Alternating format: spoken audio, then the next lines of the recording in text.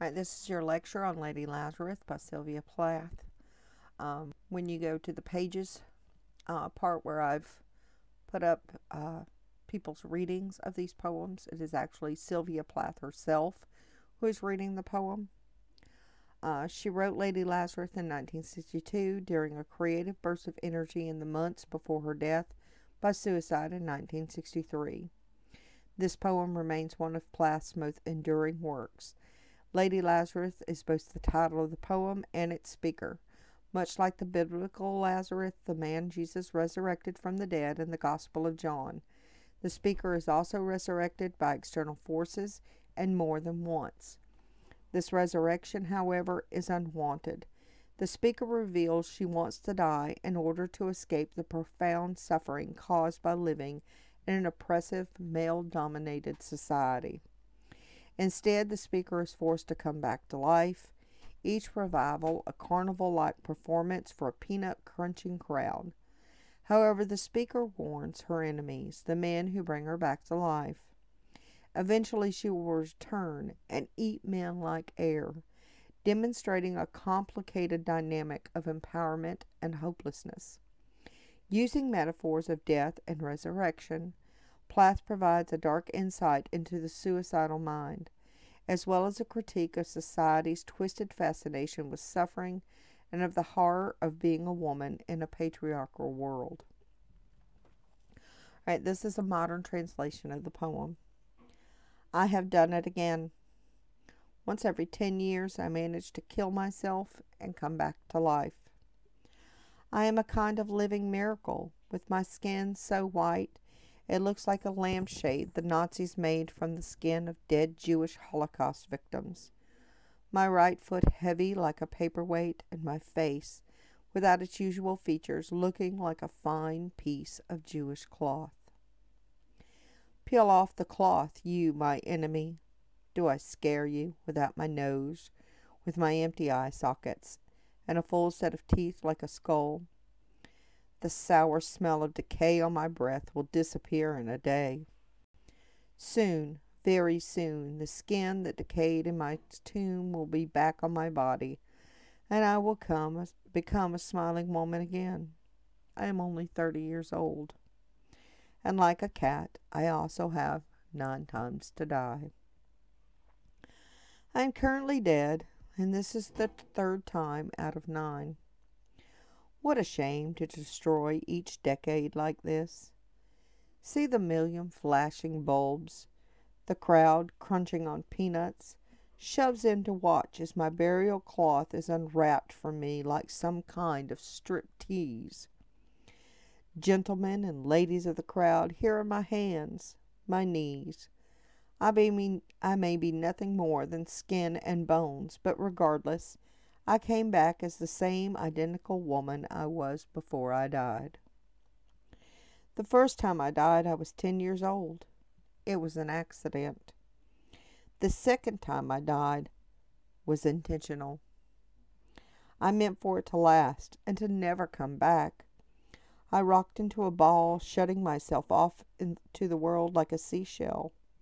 People had to call and call for me to come back to life, and had to pick off the worms which had already begun to infest my dying body, as though they were pearls that were stuck to me. Like everything else, dying is an art form, a skill. I'm extremely good at it. I try to die so it feels terrible, like I'm in hell. I try to die in a way that feels as though I'm actually dying. I guess you could say that dying is my calling, since I'm so good at it. It's easy enough to die in a cell, like a mental hospital or prison. It's easy enough to die and stay in one place. It's the dramatic resurrection, the return in the middle of the day to the same place, the return to the same body, the return to the same old loud and surprised shout. It's a miracle that really tires me out. I charge for people to look at my scars, and I charge for them to listen to my heart. It beats fast and continuously, and there is a charge, a very expensive charge, for people to hear me speak, or to touch me, or to buy some of my blood, or hair, or clothes. So, Sir Doctor, so Sir Enemy, I am your great artistic work. I am your valuable item, like a baby made out of pure gold, that when dying melts until there is nothing but the sound of screaming. I turn away from you and burn alive. Don't think I underestimate, just don't know how concerned you are for me. Now I'm just ash, all ash. You poke at the ash, stir it around, looking for my flesh or bone, but there isn't anything left. Just a bar of soap, a wedding ring, a gold tooth filling. Sir God, Sir Lucifer, beware, beware. Out of the ashes I will rise, my hair red like a phoenix's feathers, and I will eat men like they are nothing, like I am simply breathing. All right, some of the themes of Lady Lazarus. Death and suicide. Throughout Lady Lazarus, the speaker uses extended metaphors of death and resurrection to express her own personal suffering. The speaker compares herself to Lazarus, a biblical reference to a man Jesus raised from the dead, telling the reader that she has died multiple times and is, in fact, dead when the poem begins. However, through external forces, the speaker is brought back to life time and time again. For Lazarus, his resurrection was a joyous event, and one might assume that all such resurrections would be happy. But the speaker of the poem subverts that expectation. She wants to die. And so the efforts of those who want to save her, whether loved ones or doctors or whoever else, feel to the speaker like selfish, controlling acts committed against her wishes. Obviously, the speaker is not actually dead, but uses this metaphor to demonstrate how unbearable life is, and in turn explain and perhaps justify her suicide attempts. Thus, the reader can interpret the poem as the musings of a suicidal mind, with death being alternately presented as freedom, escape from suffering, and the achievement of a sort of peace. Throughout the poem, the speaker often contrasts life and death by using imagery that subverts the reader's expectations. Note how the speaker describes life through disturbing images, such as comparing her skin to a Nazi lampshade, or describing her resurrection as flesh. The grave cave 8 will be at home on me. This imagery is surprisingly applied to the speaker's living body after it is resurrected. The speaker describes her experience of living as a kind of torture, almost as a kind of death. When she is brought back to life, her skin is like the dead skin of someone killed in the Holocaust. It is the skin of a dead woman forced back onto her living self. Thus, the speaker demonstrates how living for her is what death feels like for most people. In contrast, the speaker describes death as a kind of calmness. For instance, when the speaker describes her second suicide attempt, the imagery evokes the peacefulness of the sea. The speaker tells the reader she rocked shut, alluding to the rhythmic, calming waves of the ocean, while the worms or maggots that invade a decaying corpse are depicted as pearls. The speaker also transforms into a seashell, shedding her skin to become a creature with a hard outer shell, implying that for her, death offers blissful solitude and protection. For the speaker, skin, which falls away in death, is a symbol that the speaker is still alive. When she is resurrected against her will, the flesh, the grave cave 8, reappears on her. The speaker's disdain for her skin seems to stem in part from the fact that the skin both displays and is the receptacle of the pain and suffering of life. The speaker at one point mentions others, eyeing my scars, capturing both how skin is scarred by trauma, but also how skin displays that trauma for the world to see. In this way, the speaker's skin subjects her to what she believes is an intolerable invasion of privacy. Death offers protection from that invasion. When the speaker begins the poem, she reveals that she is currently dead, it can be assumed that she has tried to kill herself. She tells the reader she will be reborn as the woman she was. However, by the end of the poem, the speaker has transformed into a phoenix. Out of the ash I rise with my red hair, and I eat men like air. Although this is seemingly a moment of empowerment for the speaker, this turn also conveys the hopelessness the speaker feels about her situation.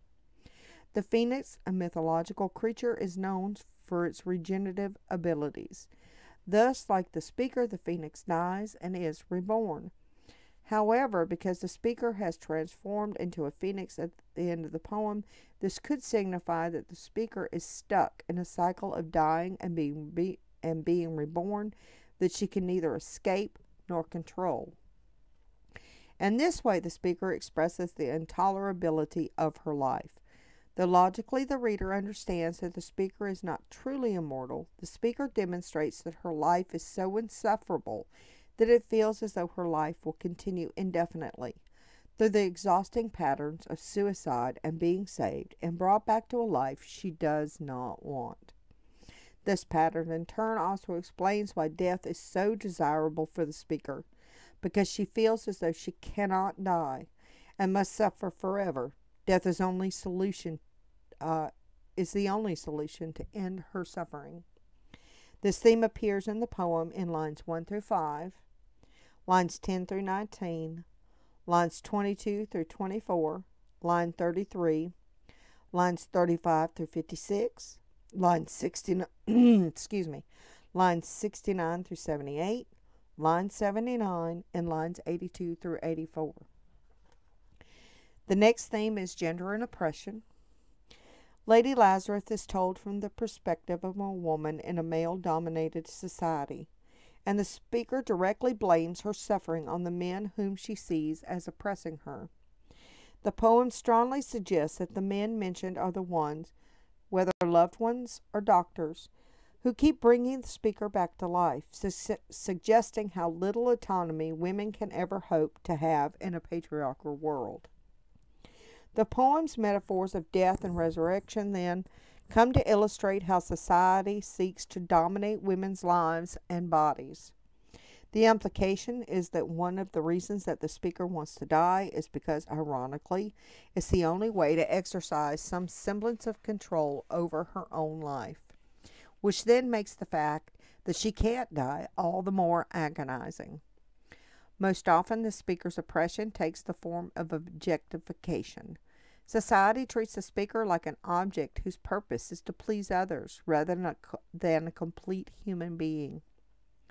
The speaker even goes so far as to compare herself to a Jewish person in Nazi-occupied Germany. She calls her skin a Nazi lampshade, her face a Jew linen.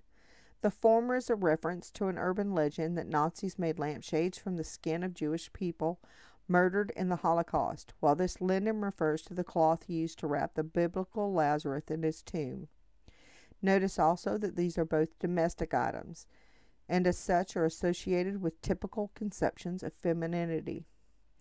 Although invoking the Holocaust is definitely macabre and controversial, this comparison is meant to indicate the extent of the oppression the speaker feels, the degree to which the speaker has come to feel she is seen as a thing rather than a person. Later, while addressing her enemies, the speaker declares, "I am your valuable, the pure gold baby."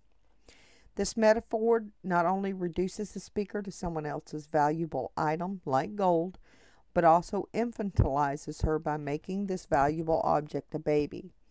The fact that the speaker's body is so often seemingly put on display for others further suggests how women's bodies are never really their own, but instead used for the benefit, entertainment of other people.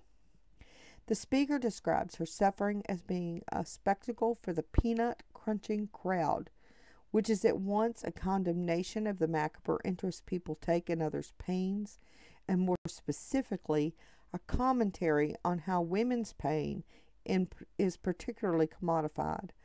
Note the sexualized language, like the unraveling of the cloth covering her corpse to a striptease. Altogether, it's clear the speaker doesn't feel like she really has much say regarding her own life. And in her mind, the culprit is the patriarchy. Throughout the poem, the female speaker expresses particular attention towards several men. The speaker frequently uses apostrophe, directly addressing various figures: God, Lucifer, Doktor, German for doctor, and a more general enemy. She calls them all Herr, which is German for sir, indicating that they are all men, and it's also worth noting that Plath's father was of German descent. These men all represent the different kinds of male authority figures in the speaker's life: religious figures, doctors or psychologists, her father, who all work to control her. But the fact that the men referenced span from the prototypically good, God, all the way to the prototypical evil, Lucifer, suggests that these men can also be seen as more generally representing all men, or the entire male-dominated society in which she lives. Ironically, the speaker's wish to die might then be interpreted as a desire to escape this world and its oppression.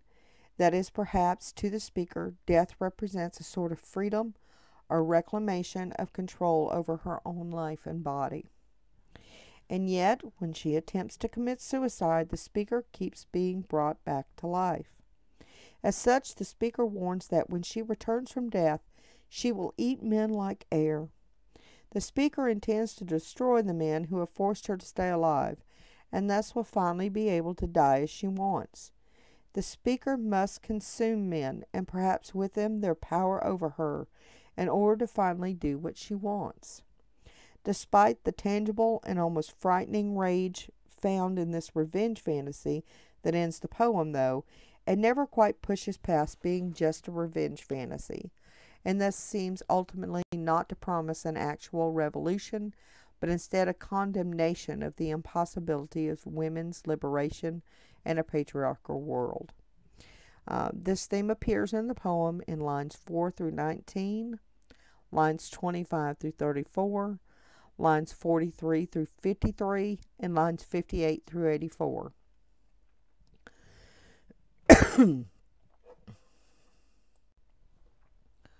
Alright, the next theme is suffering and performance. The speaker sardonically declares that dying is an art like everything else, and repeatedly presents her suffering as a performance for an audience that is eager to watch the show. To put it bluntly, the poem is deeply critical of society's twisted fascination with others' suffering.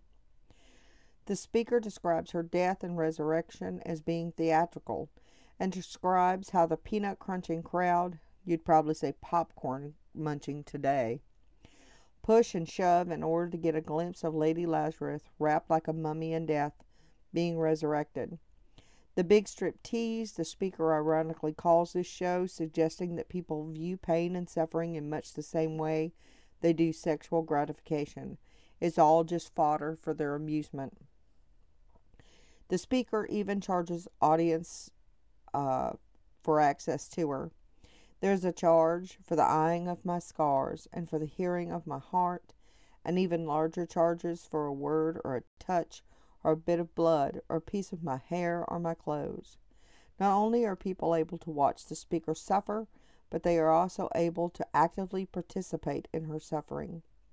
People's fascination with others' pain and lack of empathy seemingly know no bounds. At the same time, the speaker herself does seem to find some sense of empowerment from this spectacle, complicating the notion of it as purely exploitative or degrading. The speaker clearly feels oppressed by a society that objectifies her, and in a way decides to use that objectification to her advantage by charging for access to her pain.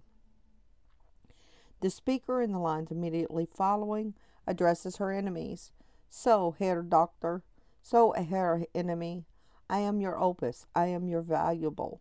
The use of the word opus here implies that the speaker's work or art of death and resurrection is not her work per se, but rather is the artistic work of her enemies. This makes sense. All the speaker wants to do is die. The spectacle is created when she is continually forced to recover, to be resurrected, such that society can then look at and gossip about why she wanted to kill herself.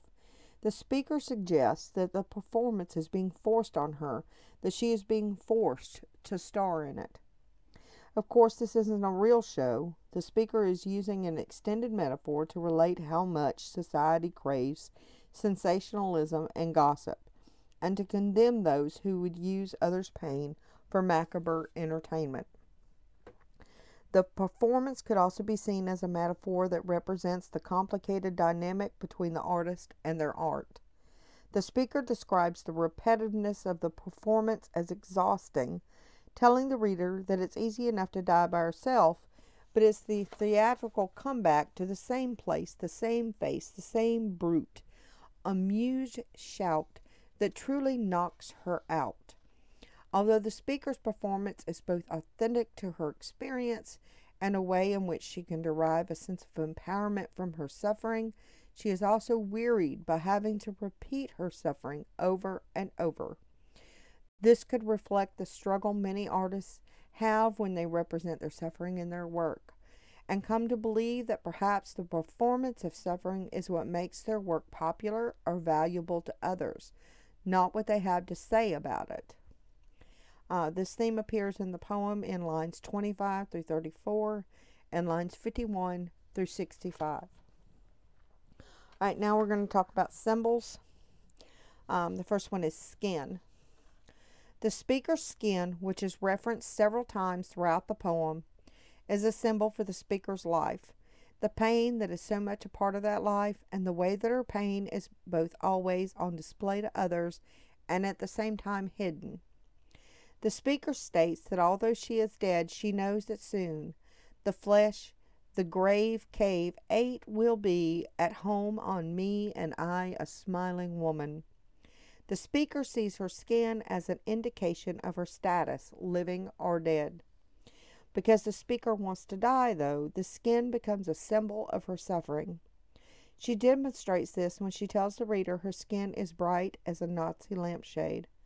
The controversial comparison illustrates the extent of the pain the speaker feels, which to her feels just as horrible as the pain the Jewish people felt during the Holocaust. This also demonstrates the horrors her body has suffered physically. The Nazi lampshade is a reference to the legend that Nazis used the skin from murdered Jewish prisoners to make lampshades. The speaker is suggesting that the cycles of death and resurrection she has experienced have put her body through a similar level of physical suffering. The skin, as the outermost part of the body, is the boundary between the speaker and the rest of the world, and as such is the location of both physical and emotional vulnerability. But the skin is also a kind of canvas upon which the curious world can gaze and speculate upon the speaker's actions.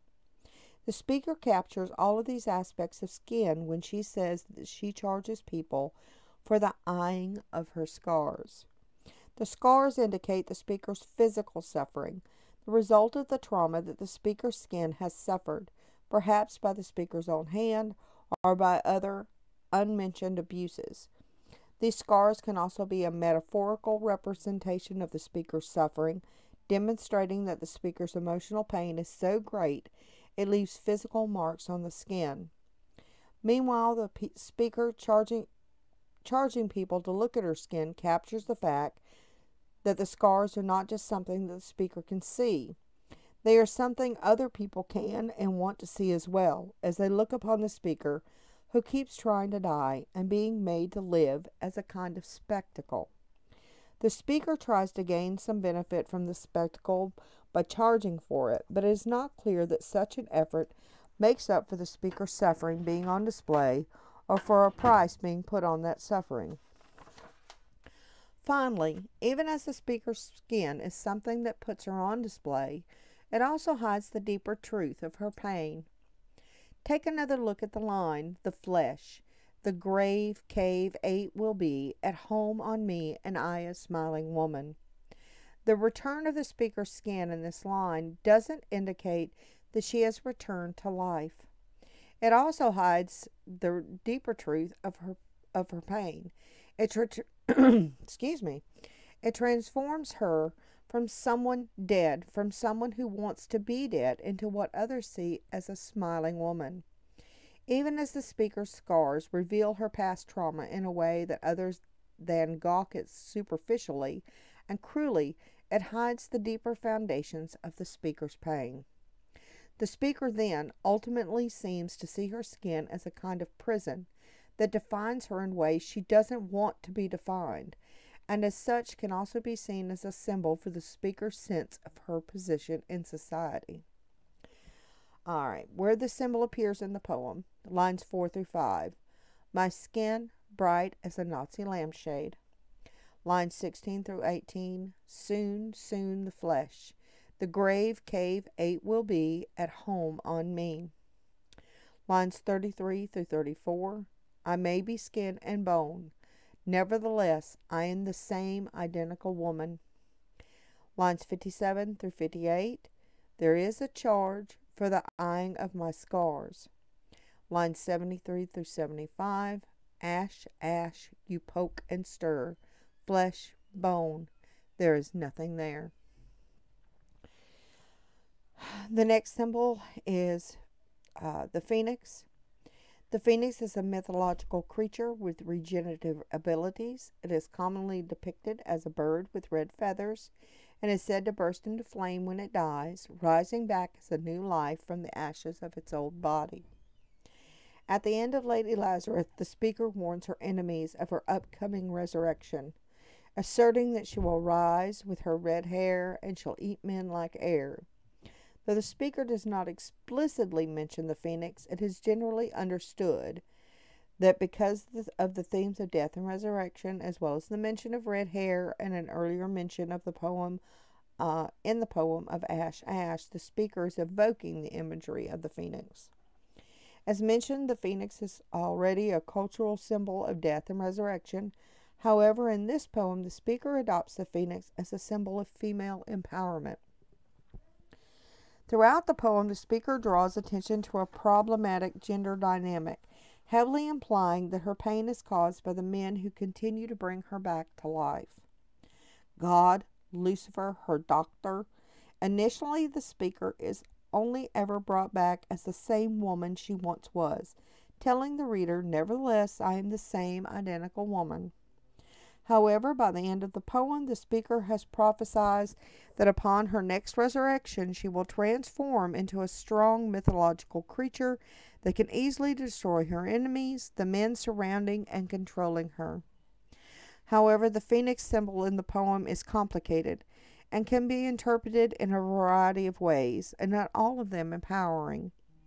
Because the speaker has transformed into a phoenix at the end of the poem, this could signify that the speaker is stuck in a cycle of death and rebirth for much longer than the 9 times she initially described. And this way, the phoenix symbol can be read as expressing even more fully the intolerability of the speaker's life.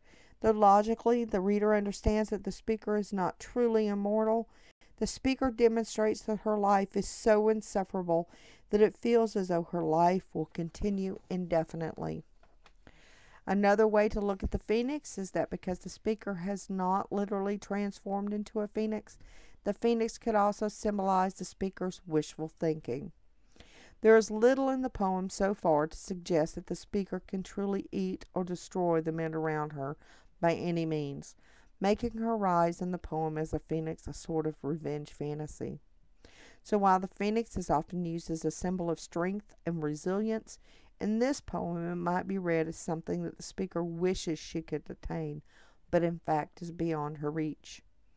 Finally, the final image of the speaker transforming into a mythological phoenix can be read as a description of what the speaker is hoping to accomplish in this very poem, Lady Lazarus.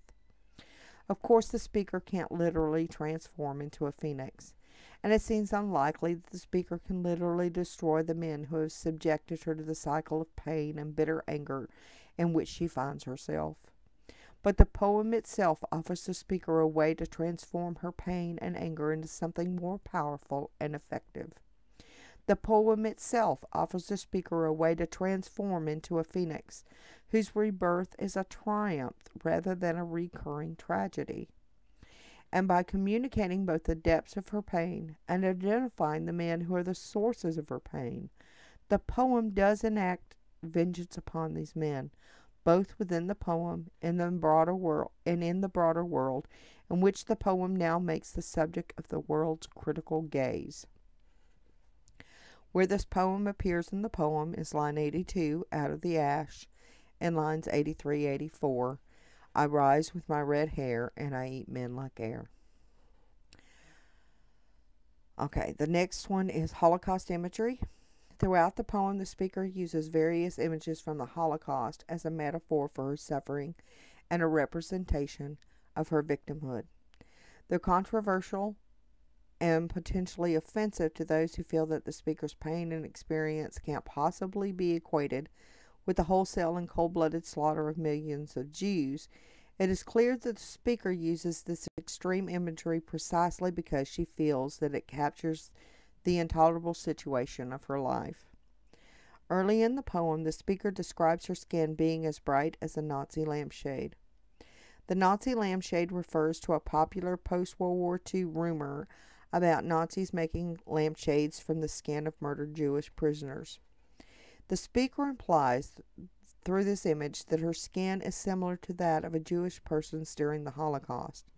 That her skin is dead, yes, but also that her skin has been tortured, objectified, and used. Further, this description positions the speaker herself as being Jewish, which strongly implies that the speaker feels that she herself endures a situation much like the Jews did under Nazi Germany, that she is being oppressed, controlled, and brutally killed by a malevolent, systematic force that is bent on her destruction. The speaker later explains, I turn and burn, ash, ash, which could be seen as a reference to the cremation often associated with the German concentration camps of the Holocaust. Following the cremation, the speaker's enemy and the reader poke and stir the ash, finding no sign of the speaker other than a cake of soap, a wedding ring, a gold filling. Again, these specific images are meant to evoke the Holocaust crematorium. After the Jewish prisoners were killed, their valuables, often gold from jewelry and tooth fillings, were collected by the Nazis and melted down for profit. The cake of soap is a reference to the disturbing and unfortunately not inaccurate rumor that the Nazis used fat from the bodies of murdered Jewish people to create bars of soap, or could be read as a reference to the fact that the Jewish prisoners were often told that they were being brought to a communal shower, when in actuality they were being herded into gas chambers to be murdered. Again, in these allusions to the Holocaust, the speaker seeks to demonstrate the extent of her oppression by equating her own anguish and experience of oppression to that of the Jewish people, while also comparing her own enemies, the men controlling her, to Nazis. Where the symbols appear in the poem, line 5, bright as a Nazi lampshade, lines 8 through 9, my face a featureless fine Jew linen, line 71, I turn and burn, lines 73 through 75, ash, ash, you poke and stir, flesh, bone, there is nothing there, lines 76 through 78, a cake of soap, a wedding ring, a gold filling. All right, now we're going to talk about the speaker. The speaker of Lady Lazarus, the speaker of Lady Lazarus reveals quite a lot about herself throughout the poem, because in many ways this poem is about her. The speaker reveals quickly that she is a 30-year-old woman. It can also be assumed from the context of the poem that the speaker is Lady Lazarus. This is certainly an ironic title that the speaker has given herself rather than her real name, and thereby ironically connecting her to Lazarus, the man whom Jesus resurrected from the dead in the Gospel of John from the Bible. Because the speaker is a woman and identifies different male authority figures as her enemies, it can be assumed that the speaker is suffering from gender oppression, which seems likely in turn to be one of the main reasons she wants to die. The speaker is also surprisingly dead. Though not explicitly stated, the reader can assume from the first line, "I have done it again," that the speaker has killed herself. Of course, the speaker is not literally dead, although the speaker makes it very clear that she does want to die. Rather, it seems that she has once again attempted to take her own life or expressed the desire to do so, and that her resurrection has been the refusal of the men around her, whether father, husband, doctors, or anyone else, to actually let her die. The speaker uses death and resurrection as an extended metaphor to represent the extremity of her suffering, the lack of control that she has over her own life and death. It can also be assumed that the speaker of the poem is Sylvia Plath because many of the poem's details are directly related to the events in her life, specifically her age, gender, and the suicide attempts that are referenced. Alright, the setting. The setting of this poem is unclear, with the speaker crafting a landscape of metaphor and emotion. There are no mentions of any environment, nor does the speaker ever identify a geographic location. Because the speaker is dead, at least metaphorically speaking, it could be assumed that the speaker is in some sort of limbo or purgatory, waiting for the inevitable return to her body. One could argue that the setting of the poem is the speaker's body, though this is not technically a place per se. The speaker's body is often the central point of the poem and where all the poem's action occurs. In regard to the era, it could be safely assumed that this poem takes place in 1964. The age of the speaker, along with several other autobiographical I just can't talk. It's been a long lecture. Several other